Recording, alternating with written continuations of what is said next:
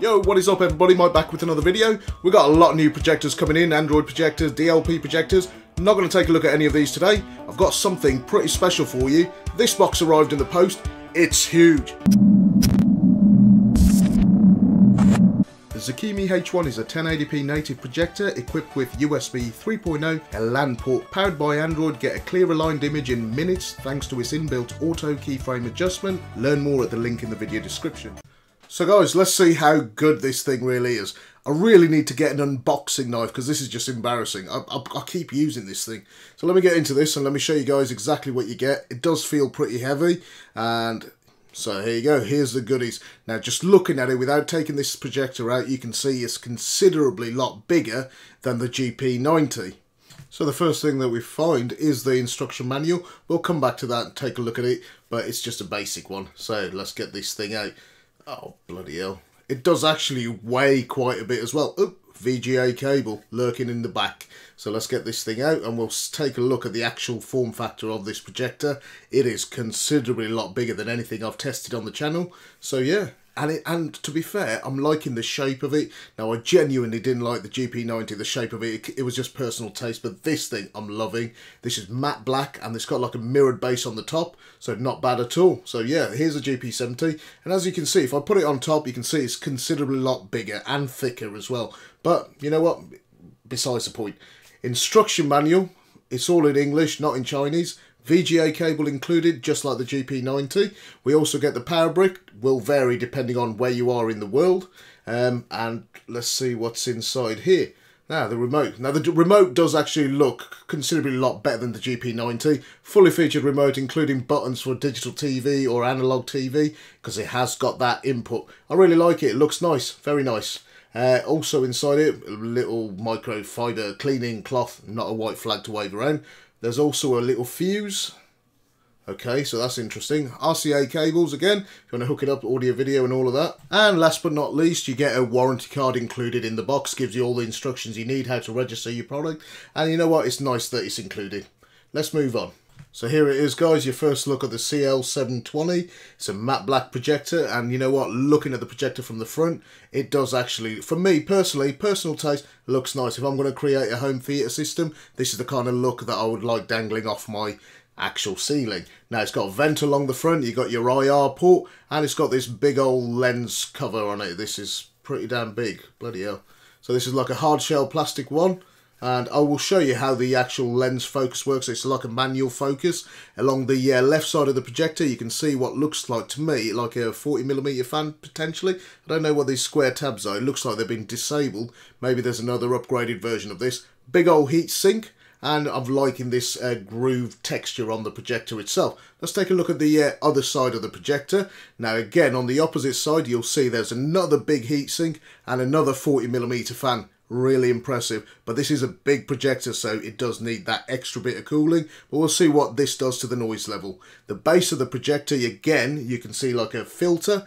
The dust filter sits under the lens section, and then there's another vent along the right hand side. It's got projector mounts if you want to hit it up onto a ceiling. I'll hit you up with links in the video description if you want a projector ceiling mount. That's quite affordable and cheap and works.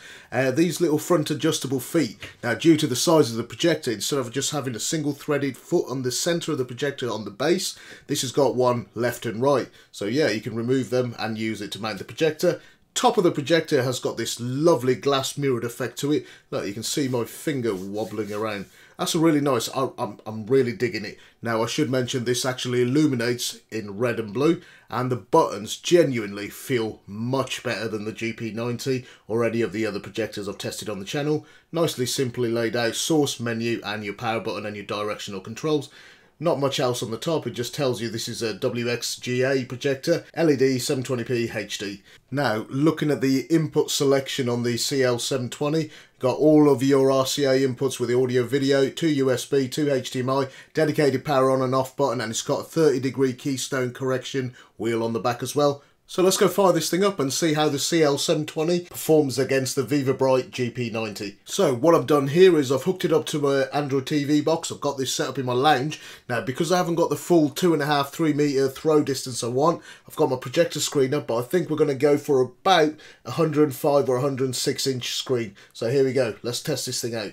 So here's the projector with the light on, light off, light on. It's not actually bad. Now in a very well lit room, I mean it might not look like it, it did quite well. As for noise level, it's about the same as the GP90, give or take about 3 or 4 dB higher, because the GP90 tops up around 41 in idle.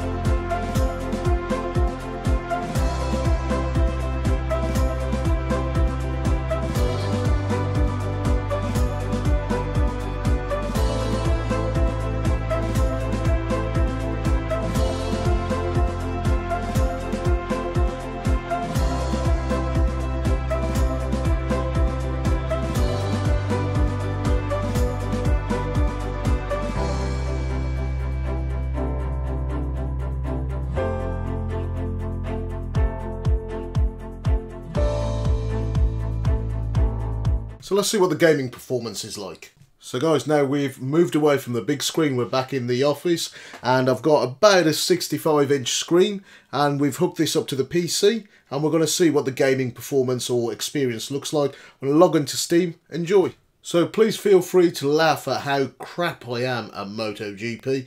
I am not actually trying to do this. This is how I play. I just suck.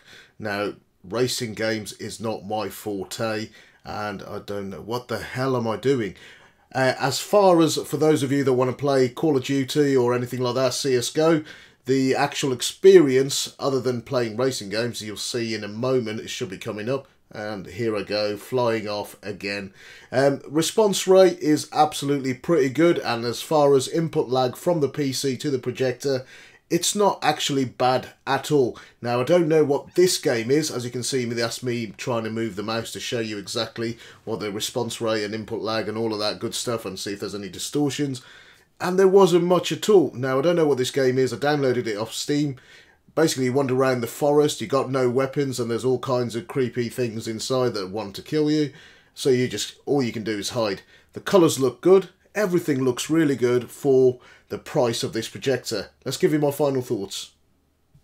So guys, what do I genuinely think about the CL720? Well, I genuinely like this projector. Now, overall, the whole appearance of the projector, for me personally, it does look a lot better than the GP90. As far as connection options, again, the CL720 wins again. I love the mirrored effect on the control panel on the top of the projector, and again, this is a native 720p projector, so it displays a nice clear image. As far as the fan noise is concerned, it only came in about 5 decibel max over the GP90. Now, considering the large size, that's not bad.